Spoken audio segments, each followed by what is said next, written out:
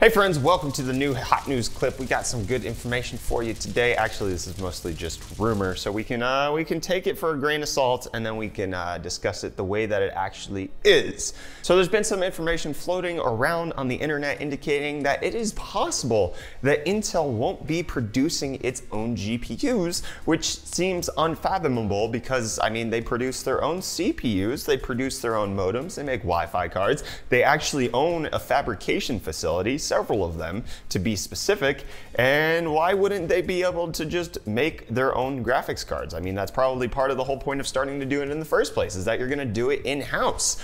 Well, apparently, because Raja Koduri actually ended up visiting Samsung just the other day, there's been some indication that people are thinking that Intel is gonna go with Samsung for production of their next generation of GPUs, Project Z. It is possible that Samsung could do it. I mean, they are the #1 semiconductor business in the world right now, but a lot of that is thanks to the DRAM. They haven't really shown that they're capable of making GPUs at this point. I'm not sure of them making GPUs for any other company besides maybe their own like SoCs for the Exynos stuff.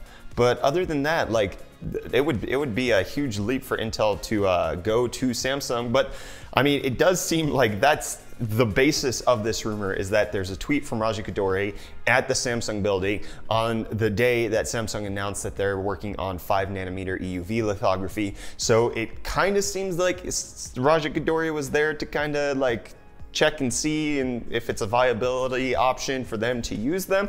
But it also could just be that it's a partnership that they want to uphold for other things that they're developing their GPU for, such as the VRAM that they're going to be putting into the graphics cards or other portions, and not necessarily that they're going to be contracting this responsibility out to Samsung. And specifically, there are a couple issues that I've seen in some of the rumors floating out there, like on this Tech Power Up article talking about how AMD is going for 7nm and Nvidia is supposed to go below 10nm now, so Intel would have to use something sub 10nm.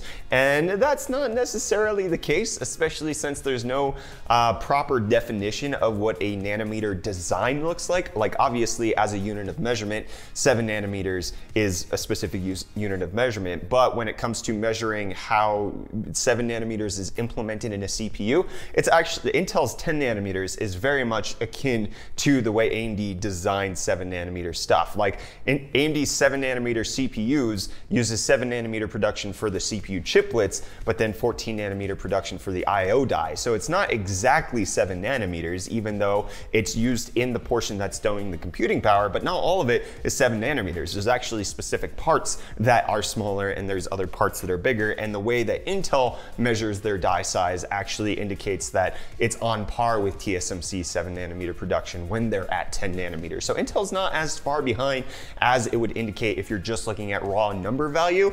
And part of that is that Intel was supposed to be ahead of everybody. So 10 was gonna look really good when everybody was on 16, 14, and 12nm, but they got pushed far behind. So now it actually looks bad from a marketing perspective that it's 10nm when everybody's moving to 7, because it's just bad numbers. Like, they're a high number, which means they suck more. That's the interpretation that people are taking, but that's not exactly what's happening here. So I don't really buy that explanation.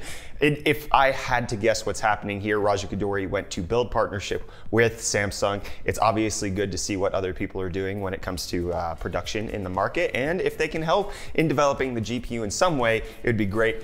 If not, it's just a friendly visit to Korea. I don't know. People are making much out of this matter, but what do you think? Do you think Intel's gonna contract out for their GPUs, especially with the fact that they've struggled with producing 10nm CPUs? Curious to hear your thoughts down below in the comments. Don't forget to hit the like button on this hot news clip. Get subscribed to stay up to date on these hot news videos, especially since this one's not gonna come out on the main UFD Tech channel anytime soon, maybe Tuesday, because it's a long weekend here in South Africa, but we're getting these done ahead of time so that everybody at the hot news channel is staying up to date, even if the main channel plebs don't get anything. They're plebs, all 224,000 of them. Wait, are we 24 or is it 42? Doesn't matter. You guys are the special ones. Get subscribed, bye.